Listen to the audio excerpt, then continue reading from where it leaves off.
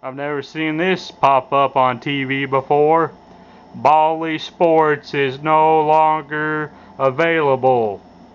The owner of Bally Sports is in bankruptcy proceedings, and we have offered them multiple options to continue carrying their networks. Uh, let's see. They have declined each one, and we no longer have the rights to continue carrying their content.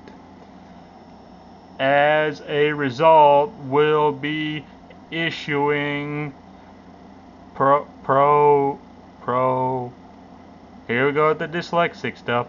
Oh, proactive monthly credits to customers for the loss of this network. Never seen that on TV. That announced that the owner of this company went bankrupt. Why would I get in trouble? They're the ones that went bankrupt.